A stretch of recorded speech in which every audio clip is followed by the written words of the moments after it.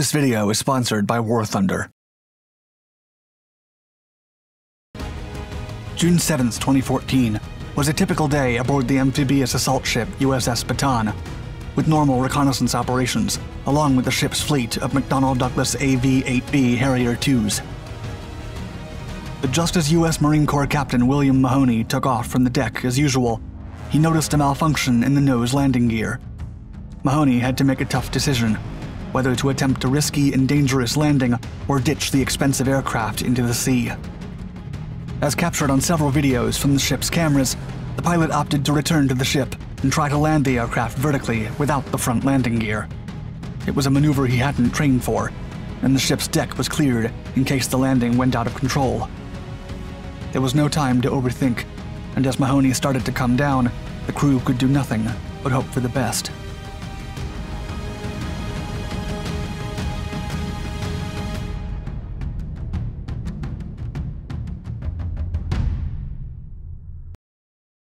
As Captain William Mahoney learned firsthand, the margin for error for aircraft carrier takeoffs and landings is nearly zero. Now you can challenge your own aviation and navigation skills by taking command of over 2,000 highly detailed planes, tanks, helicopters, and warships in War Thunder, the online military vehicle combat game every military buff is talking about. Click the link in the description below to experience your favorite modern warfare combat vehicles in incredible detail. Each one is modeled down to their individual components and displayed in realistic graphics and glorious 4K resolution that guarantees total gameplay immersion. And forget about the conventional health bar to display damage. In War Thunder, you'll be able to see every dent and detonation mark on enemy vehicles as you damage them.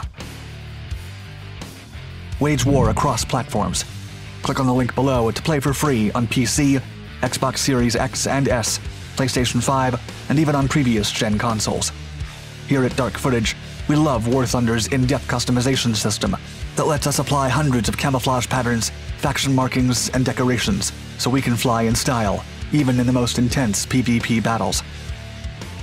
Take advantage of War Thunder's exclusive reward to our viewers by clicking the link below to register as a new player and get a premium tank, aircraft, warship, and a 7-day account upgrade. We'll see you in War Thunder.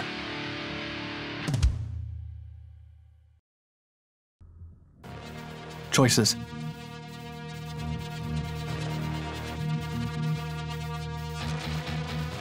In 2014, USS Bataan and her Harriers participated in the air campaign against the Islamic State in Iraq and Syria, conducting reconnaissance missions and at least one airstrike. It was the first time Marine Corps ordnance was used against an ISIS-controlled target. However, something went wrong on June 7th. U.S. Marine Corps Captain William Mahoney remembered it was a typical flight day at sea. Quote, "There was nothing crazy about it." As he took off from the deck and put the gear up, he realized there was a landing gear malfunction. Mahoney then slowed down to prevent overspeeding the landing gear, and given that the Harrier is a single-piloted aircraft, he asked for help from the ship's crew. After approaching 300 feet, he got confirmation that his front landing gear did not come down, so he would have to get the jet safely on the deck without it. Guided by the control tower, Mahoney then learned that the ship boasted a crash cradle, essentially a stool created for such an emergency and built to the nose's height. As seen in footage taken that day, the pilot then stepped the Harrier down slowly up to 20 feet to ensure he was aligned and could put the nose on the stool. On coming in and focusing on landing, Mahoney noticed he couldn't see the cradle. He then thought to himself, quote, "Oh boy, this is going to be interesting." A Harrier carrier.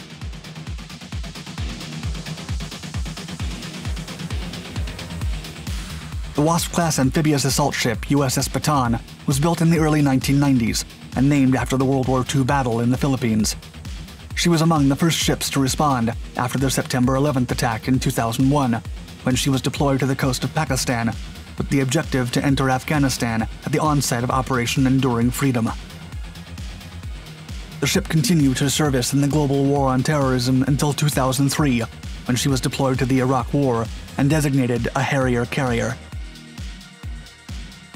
During the operation, the multi-purpose Bataan which usually carried a mixture of helicopters and Harrier VSTOL jets, was tasked with primary support duties regarding the AV-8B. In her prominent role as a strike force for freedom, Captain E.S. Yeager explained, quote, "We are here to support our Marines on the ground. Being a Harrier carrier is in direct support of their safety by providing vital air support to the troops." The commanding officer added that it was the second time a large-deck amphibious ship was designated a Harrier carrier. However, it was also the first because of the amount of jets and the increased number of strikes launched.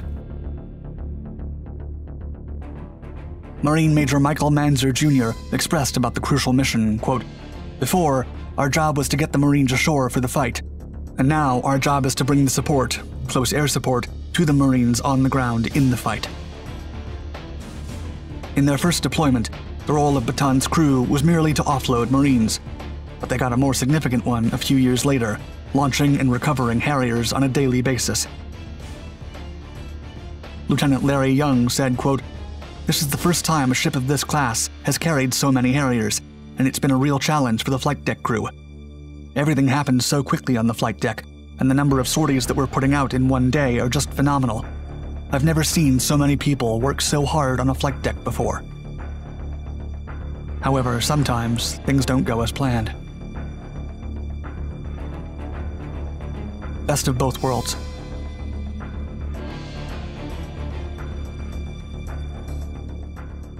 The single-engined AV-8B Harrier II was designed and built by McDonnell Douglas as a ground attack aircraft capable of vertical and short takeoff and landing.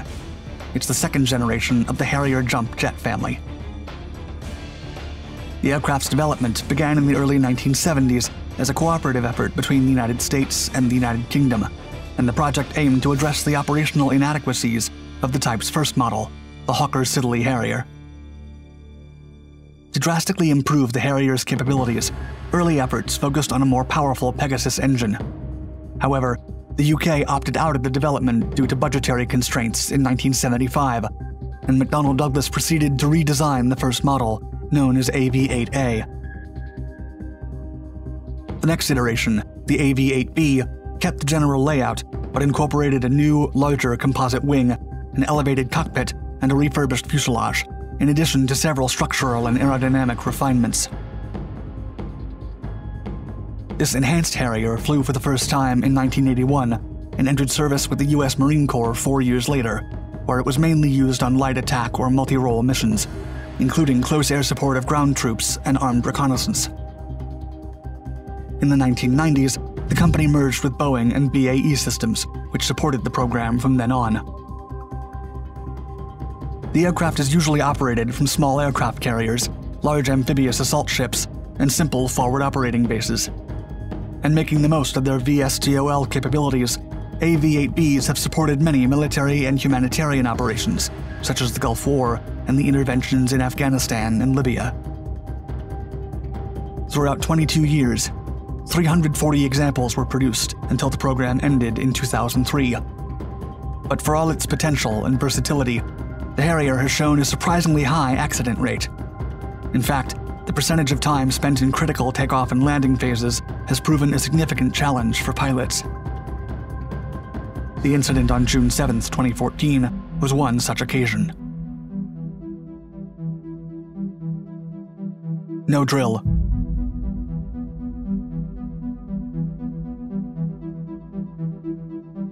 The AV-8B is the only short takeoff vertical landing jet aircraft in U.S. military inventory, and therefore, a key component of the Marine Corps' all-STOVL force concept. Since the 1960s, the Harrier has undergone a series of improvements that have made it a safer aircraft. With 22,000 pounds of thrust, the aircraft can hover like a helicopter and immediately blast forward like a jet at near supersonic speeds. As such, its capabilities enabled Mahoney to bring the 30,000-pound craft down to USS Bataan's deck. As can be seen in the videos, the Harrier's nose came down forcefully on the cradle and bounced several times before halting. It was a dire and risky situation, but the level-minded pilot did not notice until he landed safely, with only a minor bounce on the stool. He later recalled, quote, "I remember feeling it just hit, and that's it. but then I had to sit there for a minute and remember how to turn the jet off and shut everything off. The empty deck was then filled with cheering crew members congratulating the pilot for his stunt. Following the ship's lighting system helped Mahoney land on the right spot. But as he expressed, quote, "We pride ourselves on landing on the ship perfectly like this, in the same spot, every time, and doing the same thing over and over again, but there's no way to train to land in this kind of situation." Afterward, the captain received the Air Medal from Colonel William Dunn, who praised Mahoney by saying, quote, "In the world of ejection seat aircraft, it is not always the first choice to bring the airplane back after something like this and risk the pilot, but this was incredible."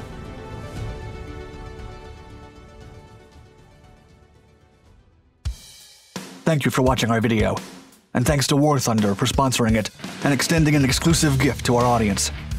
Click on the link in the description below to claim your in-game rewards. New players receive a premium tank, aircraft, warship, and a 7-day account upgrade.